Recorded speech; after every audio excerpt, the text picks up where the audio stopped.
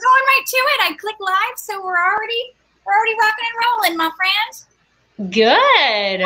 It's so nice to see you. It's so nice to see you too. I missed your face. I miss your face. Well, I'm excited to chat with you today. I think we're going to have a few people that we know that are maybe going to jump on. Usually Miss Amy waves. Yes, I'm waiting for Amy to come on. That would be awesome. Here's hoping. Yeah. Yeah. So, so I'm excited to chat with you, Miss Erin. And you know what? I think all this time I've been thinking that your name is different. Your surname is, how do you pronounce your surname? Paredes. Paredes. I always thought it was Paredes, but it's Paredes. No, a lot of people get it wrong. They say Paredes, like when I was younger, I got teased and it was potatoes. Oh, jeez. That's how people remembered me. So you know what? I love potatoes. I will, I'll take it. So, Hilarious. Yeah, I get, believe it, it's funny how there's, people will tease about whatever. And I've had Hughes. Yeah, Hughes is a very common surname, and yet people still get it wrong. Yeah. It's okay. Why do people feel like they need to make fun of people's last names? Like, it's so ridiculous. But anyways, that's a whole other topic. Yeah, I suppose so. So we do have someone who's joined us.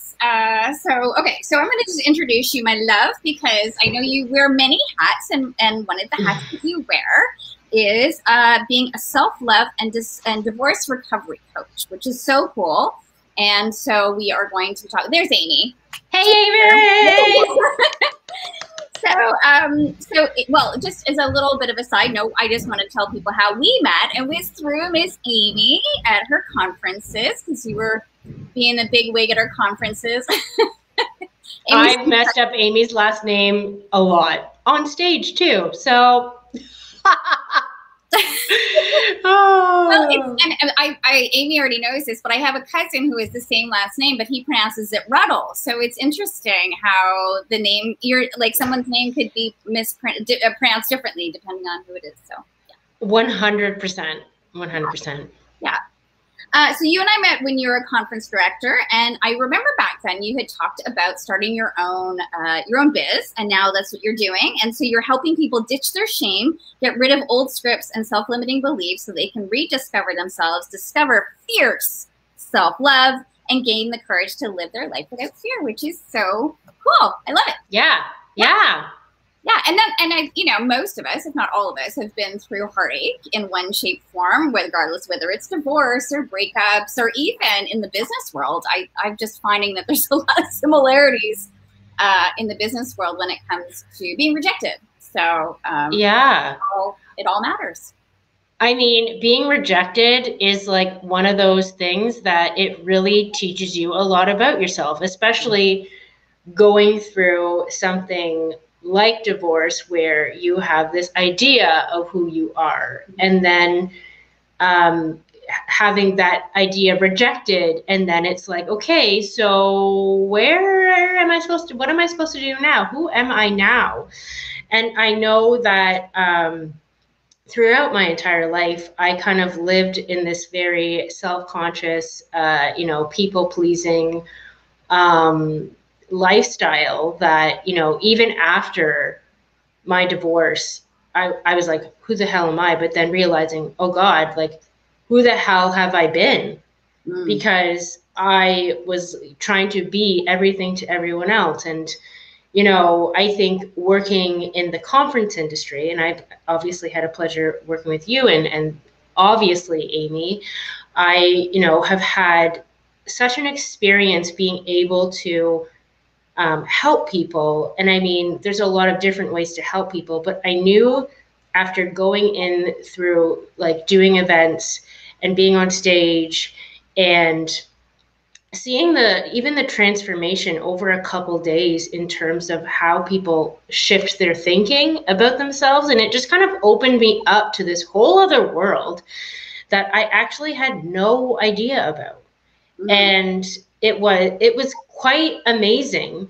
So because I actually, was going through my divorce during the time that I was working as a conference director. And it was really the thing that actually, I think, helped me recover, because I was, I was obviously traveling, but I was obviously helping people and helping people learn and trying to, inspire with what I was doing. And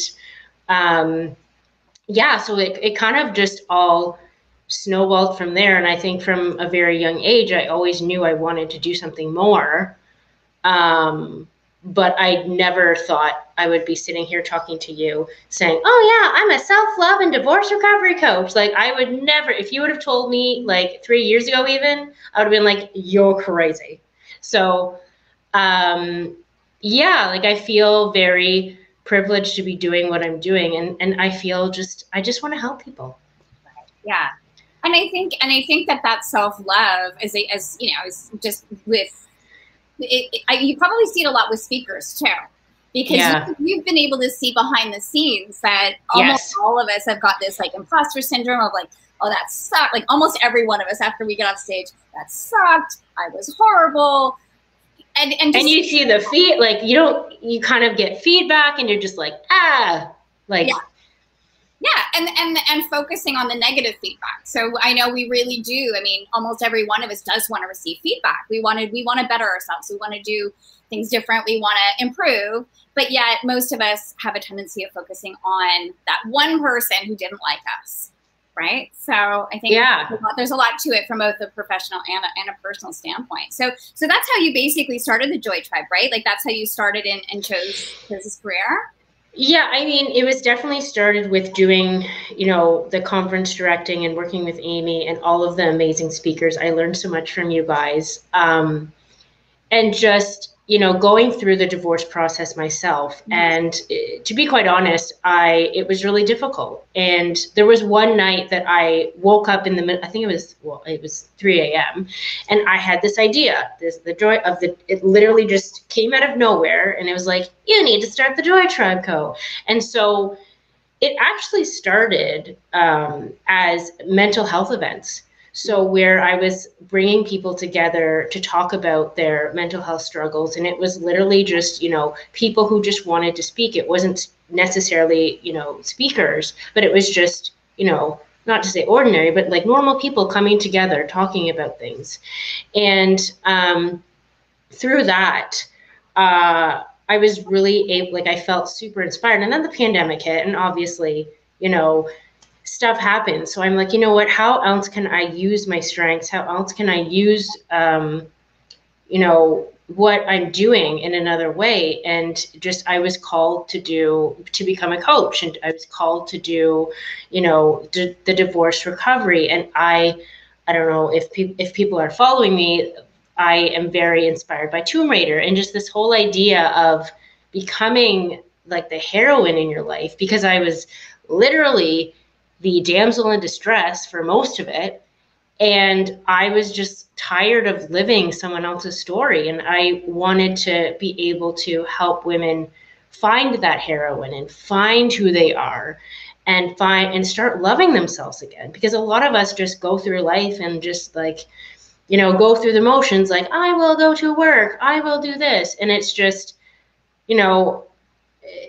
it's like once you go over that edge of like, there's so much more to life than that, it's like incredible. And that's what I want to share with the world. So as much woo as that sounds woo woo, but it's true. I don't think it is woo-woo. I think it is, and the pandemic, I think, probably has certainly become a focal point for a lot of us as well, because whenever we go through some kind of adversity, whether it's going through a divorce or job loss or a death in the family, because they're all deaths, quite frankly. Yeah. Yes. For us, the 5 stages, is we're all sort of looking at like, is this what life has to offer?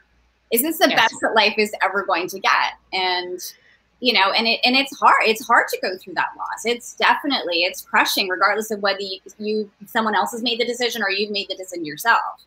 Yes. Going through that loss is so hard. But to your point, that Tomb Raider, fierce heroine, like the power pose kind of thing I just find so many people do find that resilience. They do find that when they've been through adversity, that they come out on the other side so much stronger for it. But when you're in it, you don't feel like you're ever going to get out of it. Yeah. And I mean, and I think that's the thing where I was really struggling, and I obviously didn't have anyone to help, kind of like in my friend group or in my family, like no one was going through divorce, like no one could help me.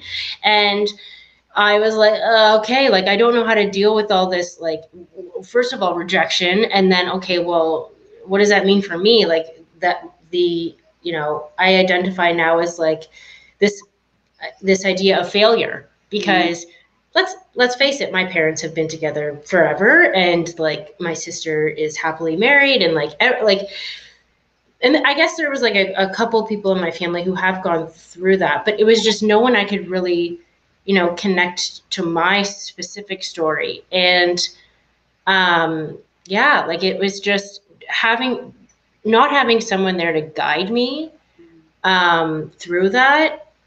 I think it would have just made the process, first of all, a whole bunch quicker. Yeah. And, to be able to teach me more about like unlocking my strengths and unlocking my potential, and, being able to see the positive out of, that devastating divorce. So, yeah. Well, that's one thing when I went through my divorce was my mom. My mom's like the best sort of reframer. She's so funny because she'll go, okay, you have a certain amount of time that you get to grieve. And then then with mine was, okay, listen, your life could be a whole lot worse. And then it's sort of like, and then you start to go to, and then I went to anyways, a place of gratitude, of realizing the benefit. What are the things that I have in my life to be grateful for, as opposed to focusing on the negative. So that certainly helped me. And of course, as you know me, Erin, I talk to everybody. So like anybody that would even like look my way, I just was like, listen, let me tell you about my story. Yeah, and I'm kind of the same way. Yeah. But a lot of people are not, and a lot of people internalize their emotion. Right. And that is, that digs deep, and it really gets not only embedded in your mindset, but it's embedded in your body, and you begin to not like take care of yourself, and you get this negative garbage that you put into your head, into your body, and it's just it's hard to get out of that sometimes. So I think what you do sort of hold people sort of accountable to a certain extent. Yeah. Yeah. So it's basically, you can obviously go through divorce, but there's a lot of time, even with just regular habits, and like being able to, start going to the gym again, or, wanting to go back to school, like all of these things are habits that you need to start doing. And it takes about, I think, 21 days for a habit to, process and get into your system. And I mean, that's almost a month.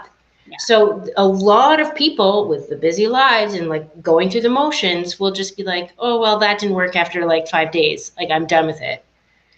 And people who are going through heartache, they're like, I just need to cope. I need, food. I need alcohol. I need, I want to sit in my sorrow forever. And I'm never going to get better. And like the negative cycle happens. So it's harder to get out of that. Mm-hmm.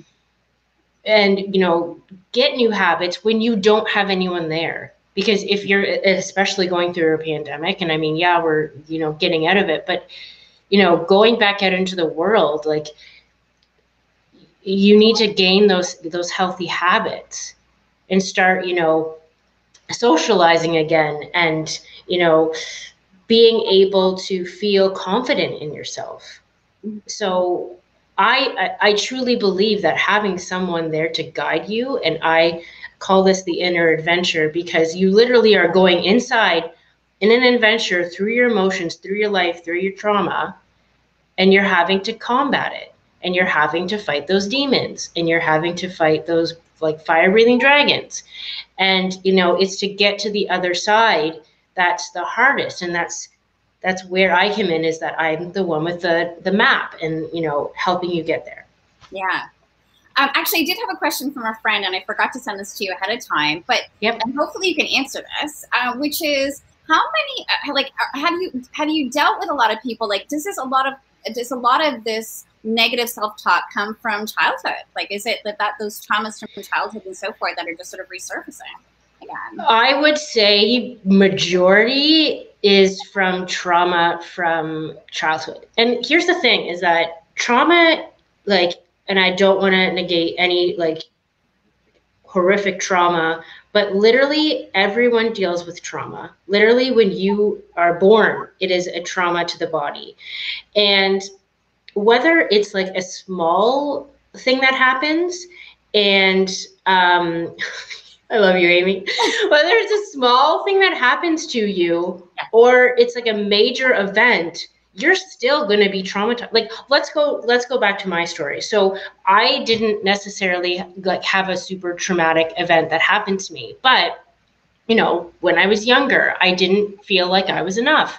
And there was a, you know, my dad was going to all my sister's baseball games and I was the art kid. So I'm like, well, what are you like? I don't have any art shows for you to go to. Like, what are you gonna like come see? So I internalized that and thought that I wasn't good enough.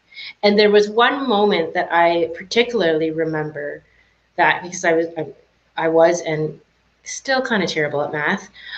Even Amy I will, you know, going through the budgets, I like freaked myself out like every second. Anyways, but there was a moment when I was younger with my dad and he had come home, you know, after work and he was like tired. It was a stressful week for him. And the last thing that you want to do is like help your child with a freaking long division question that they have to do.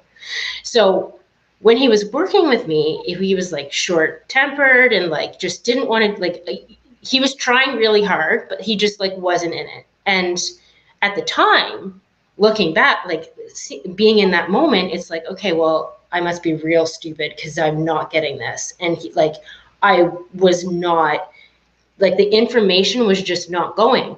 And so looking back and, you know, working, you know, I will say I'm working with a therapist, you know, going back and looking at that situation and saying, okay, well, what actually was happening in that moment?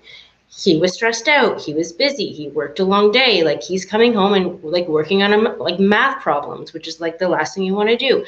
So being able to step in the other person's shoes, but also learning. And again, this is maybe, you know, growing up and learning life, but like parents are just trying to do the best that they can do with what they have. And it's not always going to be perfect. It's not going to be perfect, actually. It's, you know, and that's the thing is that we can't, and it's hard to learn this as a young child, but like we can't necessarily blame our parents. Obviously, there are situations, yes, you can blame them, but they are just, you know, they're just trying to do what they can do with what they have. And I think learning that and being able to, you know, unpack that for myself really helped into, you know, understanding my own trauma and why I think the way that I thought. So that was a long whole circle of life there, but it totally makes sense. And I, you know, one of the things that my mom and I will say sometimes is like, my mom will say, I never woke up any day and said, I can't wait to screw up my kid's life today. Like no parent ever. No one says that. Things like, oh, great. Today is the day that I'm really going to devastate them. Because, you know, you're right. Everyone is doing the best that they can with the tools that they've got. And sometimes it is important to get on the other side of the table of like, what were my parents going through at that particular time? And instead of taking, I mean, I've just done with myself is knowing that I can't, like, I have to take ownership of, at some point you got to take ownership of your life and stop blaming other people for what's happened, right? Because the more you can take ownership back, even though like it's more powerful that way. You own it. Yeah. And that's kind of where I sat after my divorce. Is like, okay, well, clearly going through life, you know, listening to what society thinks is correct, listening to, you know, how you see your parents and how you see everyone else's life, and, you know, having a partner that's like a cookie cutter, like this is what I'm supposed to do, this is what I'm supposed to have, like, you know, this is supposed to happen in relationships. And it's just like having such a skewed view of like, or very boxed view of what life should be like. And, you know, looking back on it, it's like, okay, like, how did that work out for me? You know, how, like, and it's almost like, and I'm sure you can attest to this as well, but looking back, you're like, what the hell was I thinking? Like, Yeah. but I mean, hindsight is 2020, but there is where the action needs to happen is like, okay, well, now you're looking back and you assess what's happening and you assess what happened in your relationship. And like, you know, like you said, like, what ownership can I take on this? Mm-hmm. Because it, I mean, again, this is not, you know, set in stone things because every relationship is different. Yes, there are some terrible relationships, but there are some things that are red flags or things that you what might have overlooked that you weren't listening to yourself, that you let slide. So therefore you got into this mess altogether. And I mean, you know, on my wedding day, I had, you know, severe anxiety walking down the aisle. And I was looking for garbage pails to puke in and places to run. And I was like, I'm just nervous. Like, it should not have been like that. And I think that we need to like normalize talking about these feelings, and like whether or not you are like walking down the aisle, you can still say no. Mm-hmm. Mm-hmm. Yeah. So I get that though, because I know that that feeling is like, well, I've made this commitment. I've, you know, whether you're now, whether you're engaged or you're married, and but that was the thing I kept saying over and over again. I've made this commitment. Yes. You know, and it's never going to be a Disney, and then they lived happily ever after. Like, marriage is hard. It's not for the faint of heart. Yes. And if you throw kids into the mix and so on and so forth, and it gets even more complicated. And yeah, and the grass sometimes seems greener. Yeah. Too. Yeah. So it seems like, oh, if I only, and this happened to me actually, was I was watching the people in my network, same thing like you, where I was like, oh, like, look at these people, they had these fairy tale lives. And then someone reached out to me and said, oh, you know, behind the scenes, my life isn't what you think it is either. And I was like, oh gosh, yeah, here I was sort of, envying other people's lives to think how amazing, if I'd only gone in that direction, how great, how much better my life would have been, when really the facade of what goes on in social media isn't the truth. It's not the truth. People put out what they want to put out too. So yeah. And so I think, you know, one of the things that I've learned too is to run your own race. You can't compare your own life to someone else's life too. I mean, I think that's very important to say. Like, even like within your like LinkedIn and branding and all of that, and looking at other people's companies, like, what does that do for us? Right. If we are all like, we all have something unique. We all have something unique to provide the world. So comparing yourself to others, and I mean, I do this as well. I'm a real person, but like, trying to compare yourself to someone else's journey is like oranges to mushrooms. Like, I don't know. Like, it's just what, like, everyone is different and everyone has a different journey. And that's what makes life exciting. That's like, because we're all different, because we all have a different walk of life.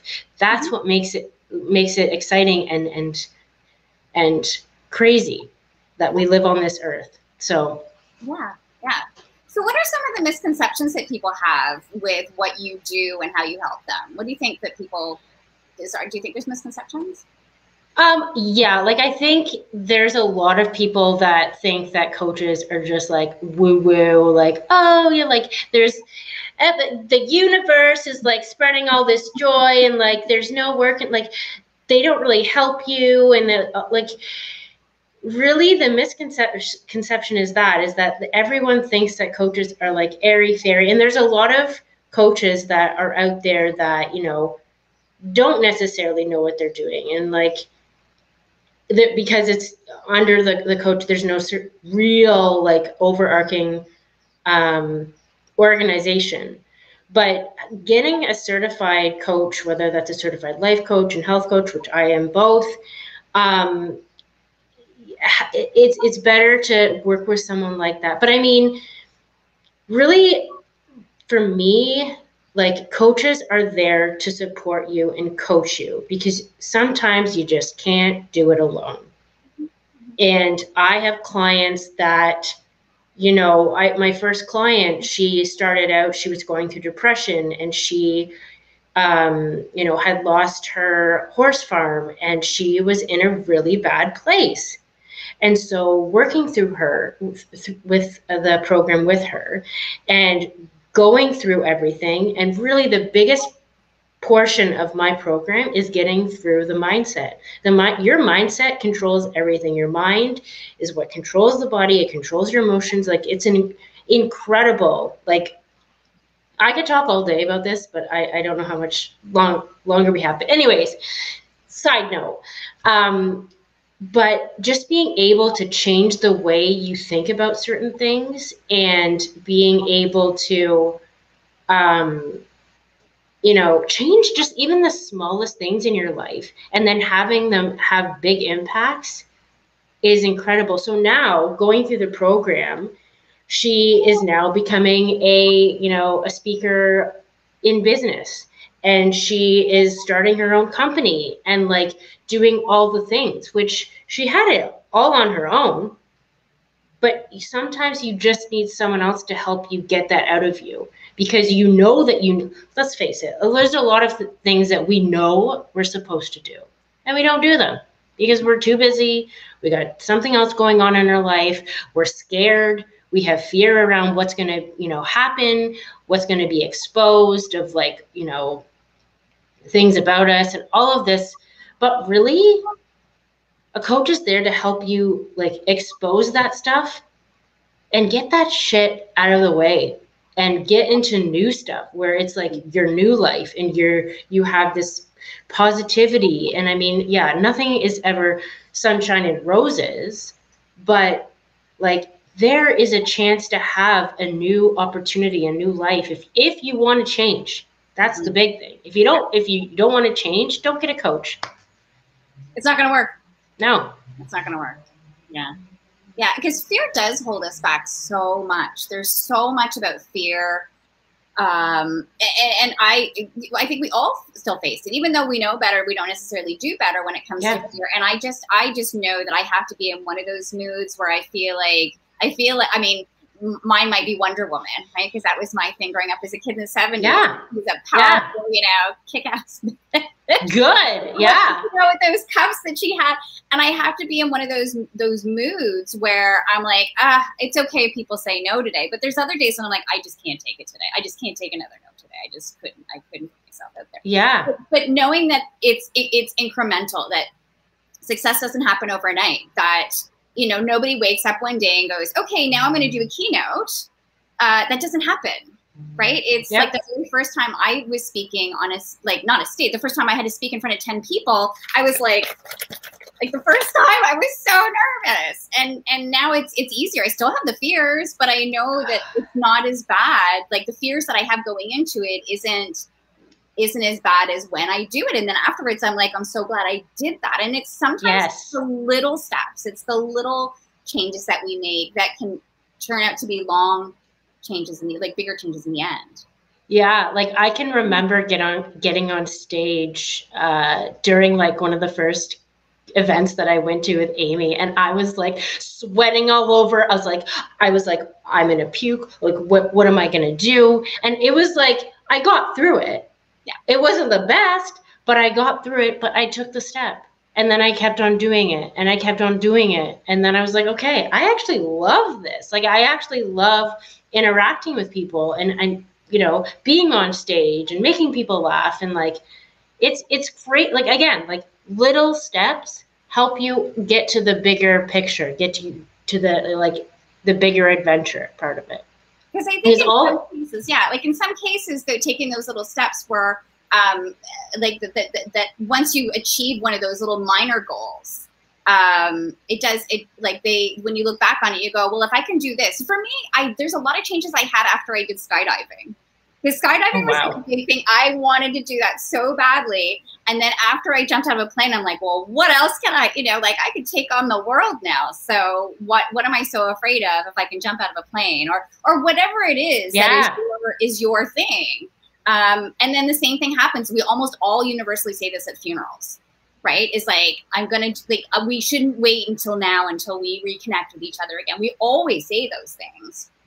And that life sort of gets in the way sometimes. So it's sometimes getting out of those ways of feeling like, oh, I can't do this because for the fear of what someone else is going to say. In fact, the people who love you are always going to have your back. I mean, thank God for Amy, because I mean, she's always making us, I know we're fangirling about Amy, right? But, like anybody can fall on their face and Amy's going to be like, oh, you're fine. You're fine. You're great. So I should. But yeah, like it's.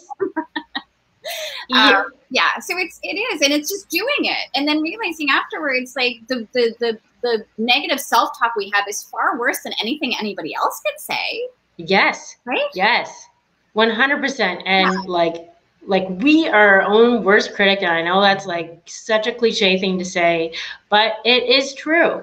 But all of these things, like this whole idea of the Tomb Raider, because I, love video games, but like this idea that, you go through life, like going through, levels where you're like getting all these trinkets and strengths and you're learning all these different things so that you can get to the next level, so that you can get through the things. And this goes for the really shit things that happen to you, like divorce or a really bad breakup, or, you lose someone close to you, or all of this, allows you to learn something new about yourself.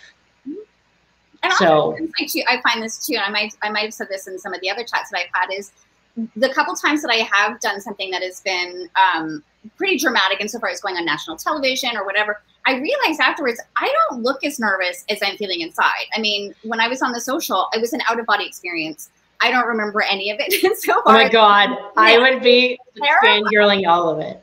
But afterwards I was like, oh, I can see I'm nervous, but more like other people can't necessarily tell. Yes. Something. And that gave me the confidence to be able to do other things as well, because I realized, the way that people perceive me is not the way that I'm perceiving myself at the time. Those heart palpitations, the feeling like I'm just like, oh my God, I'm going to die right now. But yet nobody really saw that, because it was like where's that metaphor with the duck with the feet paddling underneath the water, right? So that's kind of the way I sort of felt, but it's not the way that other people had perceived it. So once I have taken some of those like small, like once I've set goals or done something, and then I look back and go, well, if I can do that, what else can I do? And I think that for me, that's helpful for me. I want to ask you too, Erin. So one of the things I noticed too, and I was actually having this conversation with a girlfriend this morning about ghosting. So I don't know how much you want to talk about ghosting, but it happens professionally. It happens personally. I just find, with the dating apps and things like that, do you find that people have just become disposable? Like, is that something else that's sort of like, it's dating and all that kind of stuff in the digital age is a little different, and are people having to go through those motions too? Yeah, like the online dating world is crazy. And I know when I was working with Amy, I was on those dating apps, and just ghosting is one of those things that people take personally. And I remember, and you take it personally, because you're like, oh my God, what did I say? What did I do? But you really don't know. And again, like, it's the stepping into the other person's shoes thing, where it's like, you really don't know what that person's going through. Like, maybe they just decided, you know what, this isn't for me, or, has something going on, or like went on a trip, or obviously people, should have the decency to say, hey, this isn't working out for me. I hope you find what you're looking for. But for the most part, people are cowards, and they don't want to say how they feel because they don't want to hurt the other person. So they would rather, let that person sit on red rather than actually saying something. So if you come into that situation, it's just a matter of, okay, this has nothing to do with me. This has everything to do with the other person. And quite frankly, you did me a favor. The universe was doing me a favor. Get out of the way so I can I can find someone else. So if you just start, really for dating for me is like being able to look at it like an interview process, and like you're literally interviewing to start as a friend. So, going into it, having this idea, I'm excited to meet someone new. I'm excited to not look, I used to be like this, but like after the first date, you like imagine all this time, like the years ahead. Okay, there's my 3 babies, there's my wedding, all of this stuff. But you just kind of like forget all about that, because when that stuff gets in the way, it actually changes the dynamic of the relationship, and it puts pressure on the relationship. But if you go into it where you don't put pressure on yourself, you want to have a good time, and you see what happens, that's more of the way to go. Is like having a more like laid back, if I find someone, great. If I don't, that's okay. Right. Because being single is okay, because let's be serious, when you get into a relationship, you're gonna have to do a whole bunch of things that you don't want to do anyway. So enjoy the process. Yeah, 100%.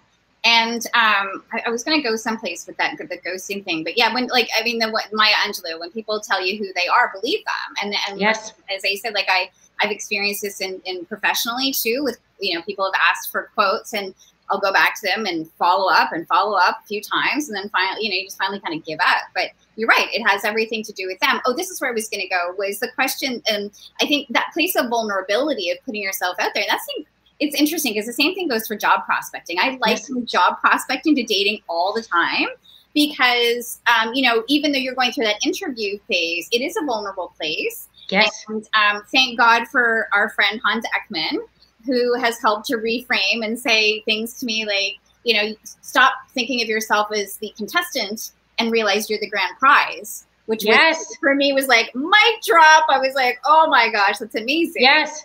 It's an amazing way to look at it, right?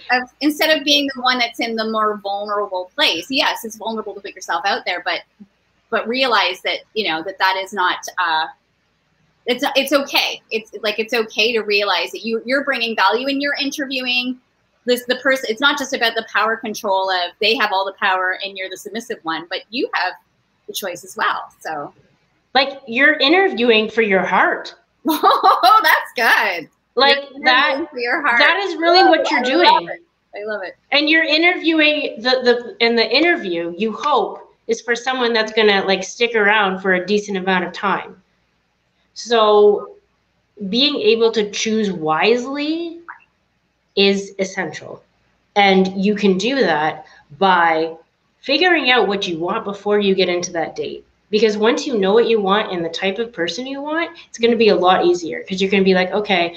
And I mean, I'm not saying like have a complete checklist of like his eyes need to be blue and his hair needs to be dark and like he needs to be fit and like, but really just for me, obviously looks and like sexual attraction is high on that list, but do they have the same values? Do they, have the same outlook on life? Because if you don't have the same outlook on life and the same, vision, stuff, yeah, for sure. Yeah, there's no point in, getting together, because you guys are going to veer off at some point. So, and just being able to laugh together, being able to feel, I think that the feeling that I look for is like a feeling of safety. And, that's something that I didn't have in other relationships, because it was just like this feeling of calm. And this feeling of calm, people like think about, oh, this relationship is boring, or like, why don't I have anxiety about all the things that are, going wrong, or like, why do I feel like crap like 80% of the time? And I think it's just this, all relationships, like you said, marriage, all of it, it's difficult, yes. But if you have the right partner that you're able to communicate, issues, like that wants to talk about stuff, that you're, feel comfortable doing that, you have fun together,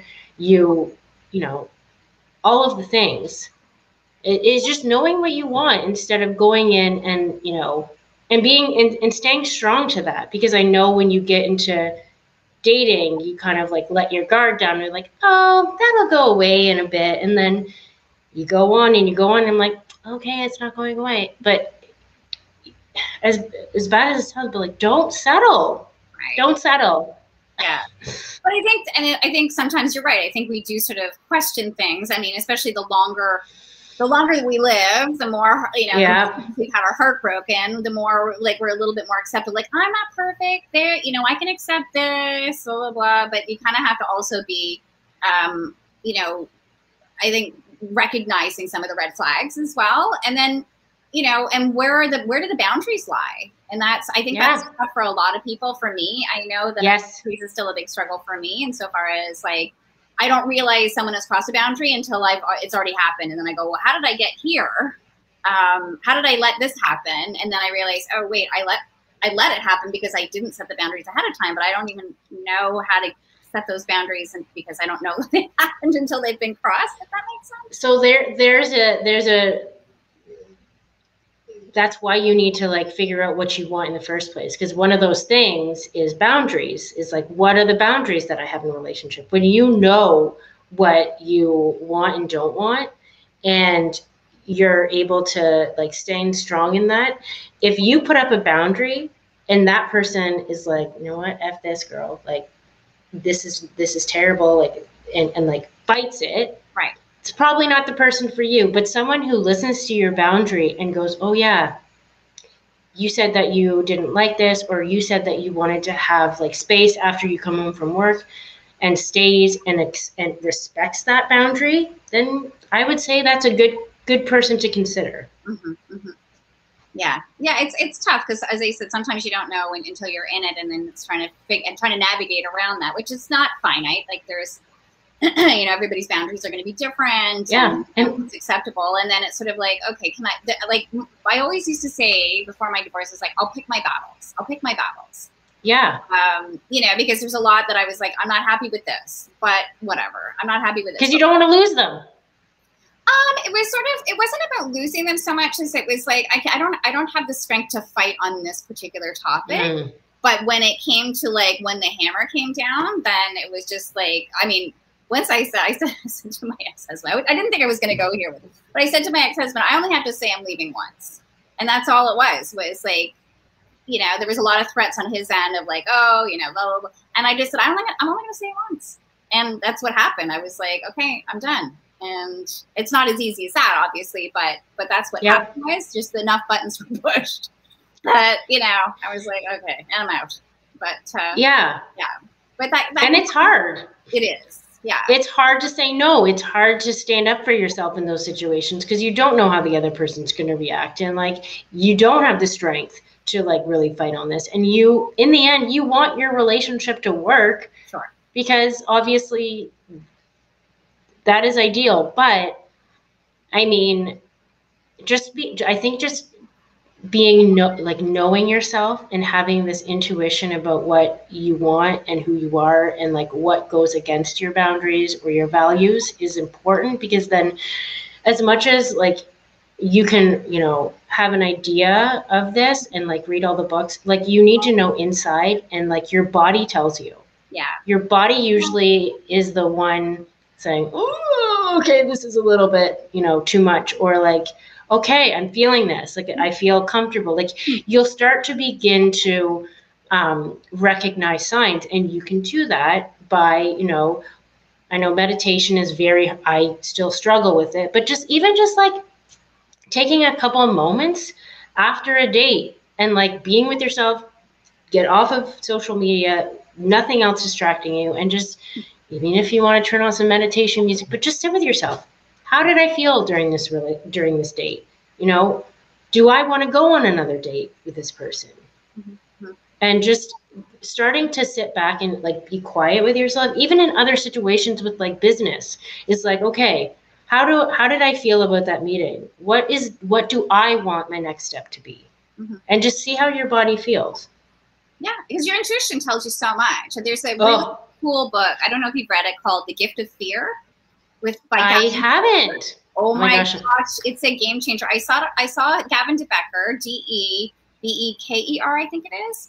And basically the whole book, The Gift of Fear, the fear that we feel in us. And it was really, he's a bodyguard to celebrities and things like that. And so it doesn't necessarily have to do with relationships, but more so of women when we put ourselves into these situations and we second guess putting ourselves into situations because our gut tells us maybe I shouldn't be, this doesn't feel right. And in hindsight, we look back and we go, I knew it. Yeah. I knew it, but I talked myself out of it. And the same thing goes to The Gift of Fear with children. There's a book that he wrote about the gift of fear with kids. And it's the same thing. I've done my best to raise my kid to like, go with your gut instinct. If someone doesn't feel right to you, that's okay.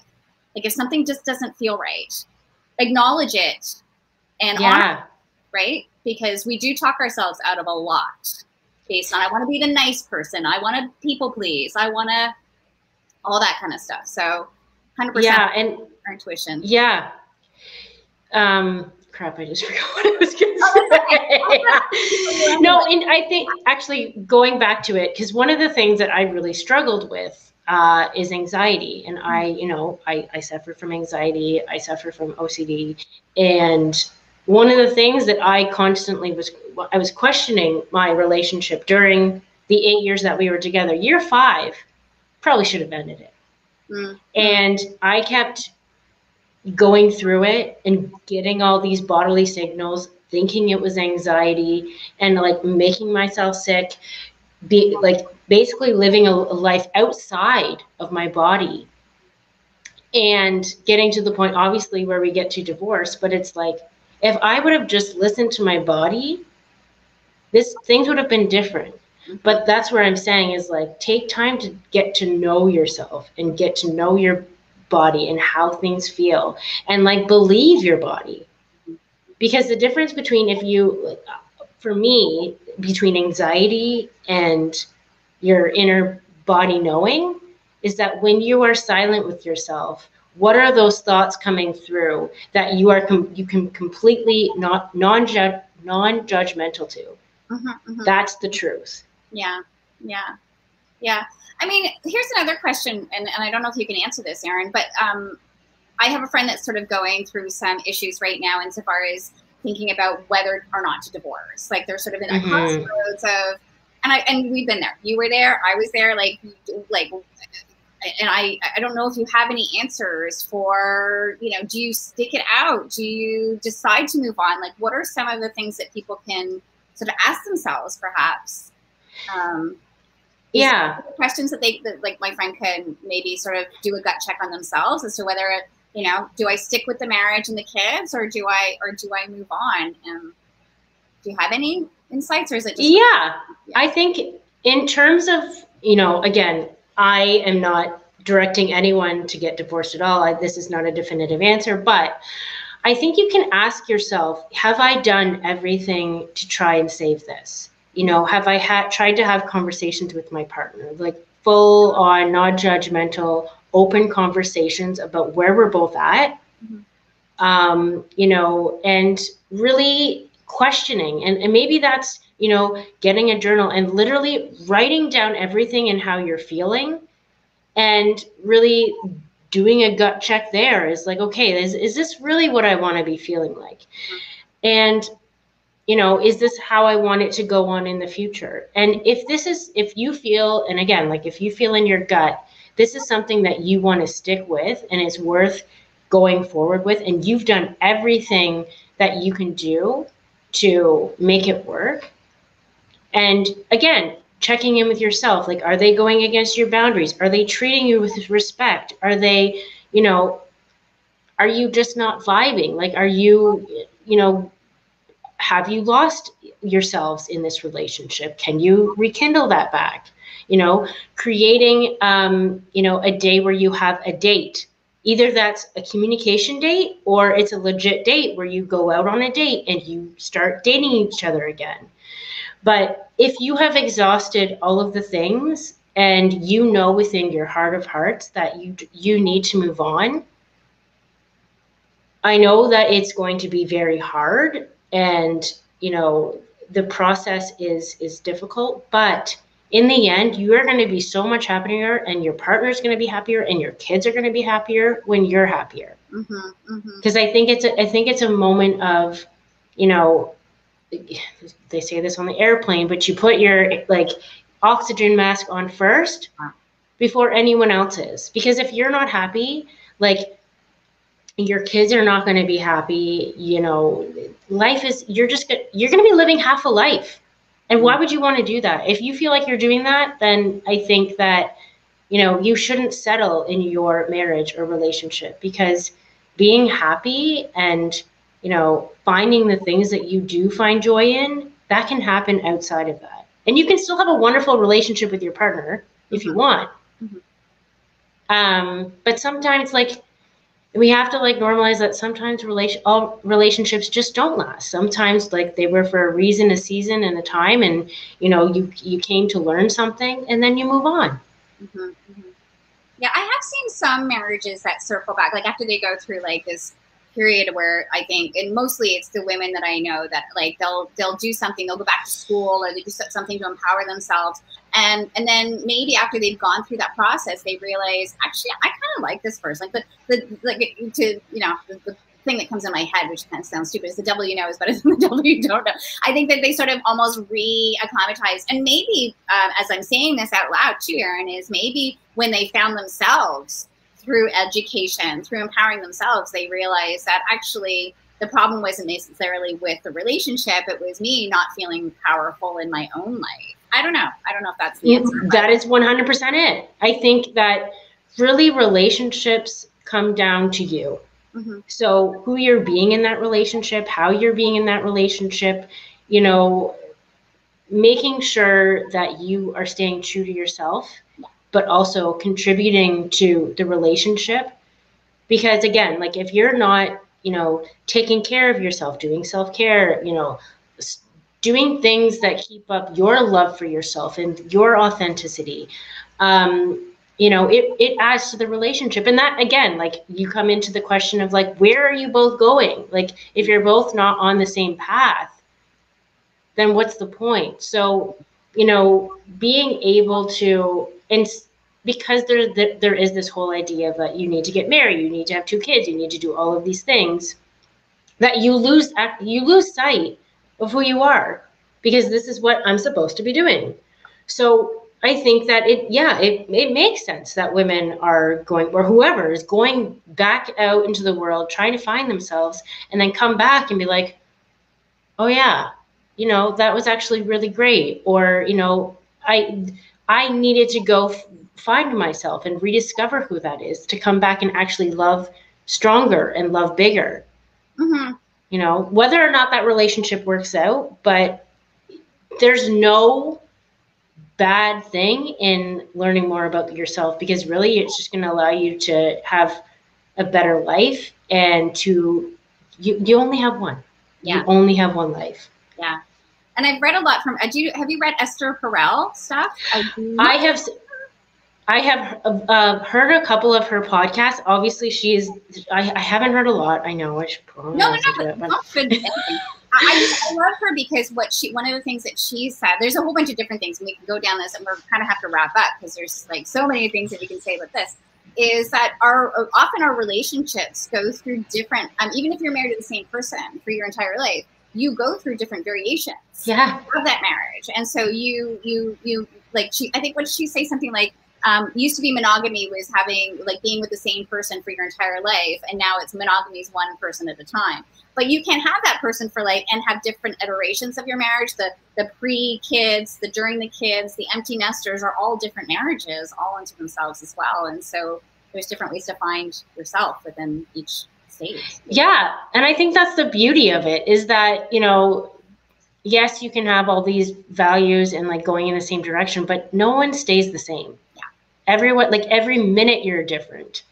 So being able to be with someone who's open to growing and exploring life with you, and, you know, being able to support you when you're feeling down and you're going through a tough spot, and vice versa. And just having the knowing that your partner is not going to be the same from the day you meet. because that's where marriage takes work. Yeah. Because you're, constantly having to wake up to choose this person.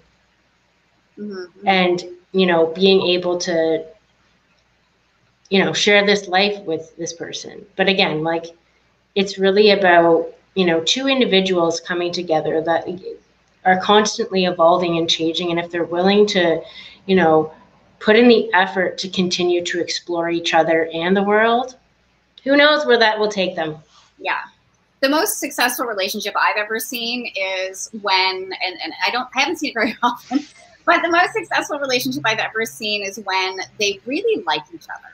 Like they genuinely, I have a couple of cousins and they genuinely really like each other. They've gone through the same, obstacles that everybody else has gone through in marriages and things like that. But whenever I see them, they just sort of like, they pick each other out of it's so cute because they pick each other out of the crowd and they somehow make them their way back to each other. And they really, even after been married for 20 years, really genuinely, I can see it in their faces. They really enjoy each other's company. So I think that would be the magic. And like you said, like you're continually finding your way back to each other. I think that's beautiful. Like it's just you're going and having your individuality, not necessarily like going to be single and going crazy to Las Vegas, but allowing yourself to have that other part of you that can go with your friends and go on adventures by yourself, but yet and changing and evolving, and yet coming back to the relationship and be like, hey babe,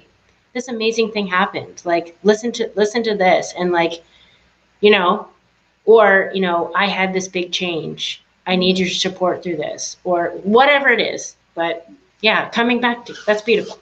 Yeah, that's a good metaphor. So speaking of metaphors and like that kind of stuff, do you have a mantra, a belief, a motivational phrase? I usually like to ask people that. Was there anything that I'd say that it's your inner adventure awaits, and that was kind of the tagline that I started with when I first started this inner adventure myself. And just, you are the heroine or hero of your own life. No matter, what you're going through or where you're at in life, you can always start anew. You can always find happiness. You can always find joy. Because I think that's one of the biggest things that people, when my clients come to me, is that they've lost themselves and they've lost joy. So you can always you just have to be willing to change. And I think gratitude, for sure helps a lot. Finding joy every day, finding little There's things. Always something. Yeah, there's always something. Whether you wake up and you're like, I'm breathing today. Yeah, it's a good day. I woke up, I got out of bed, cool, made some coffee. Sometimes those little things that we're grateful for, because it really does make the mind shift. It's your point. Like sometimes people can spiral up and sometimes people can spiral down. So find different ways to get yourself to spiral up and find the spiral up. Hashtag spiral up. Awesome. So, Miss Erin, so how can people reach you if they want to reach out to you to find out more about how they can get, coaching and all that other fun stuff with you? Yeah, so you can reach me at info@thedroidtribeco.ca. Website is www.thedroidtribeco.ca. And you can find me on Facebook or Insta, and I post a lot of tips and inspirational stuff. I also, that's at the Droid Tribe Co. And then when you get onto my website, you can join my mailing list where I write a blog or do a video every week. So lots of good stuff. I also have a YouTube channel, lots of things going on, but there's always a way to find me. Yay. And Amy mentioned surrounding yourself with awesome friends. Yes. Thank God for my friend Amy this year. She's helped me like this COVID stuff. And, I'm just so grateful for her little campers. Like she doesn't she call them campers for all her speakers and things like that. So definitely we're part of the Amy tribe. Amy fan club. Amy fan club. For sure. Thank you, Amy. Thank you, Amy, for posting that. Oh gosh. The next time we should have a three-way chat. Oh my God, I would love it. That'd be so much fun. We could do it with red wine. I think that would be fantastic. Like an after 9 Yes, like it could event. Could be day drinking. Could be the day. Or it could be true. Yay! Oh, and Steve Jones is on here too. Friends and Games helps for sure. Those guys have just kept my sanity because they keep me laughing. So definitely. Yeah. Well, thank you, Miss Erin. Thank you so much for taking the time to chat with me today. And oh my gosh.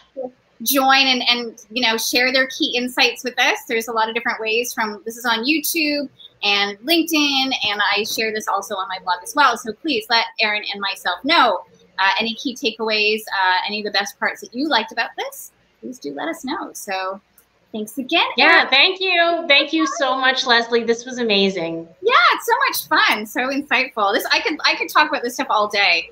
No kidding. I have talk about anything all day, but I do love talking about this stuff. So your insights have been really helpful. I'm sure a lot of people really have found it valuable to get your perspective on all this. So yeah, well, thank you for allowing me to grace your stage. Awesome. All right, sweetie, we'll talk to you soon. Okay, bye guys.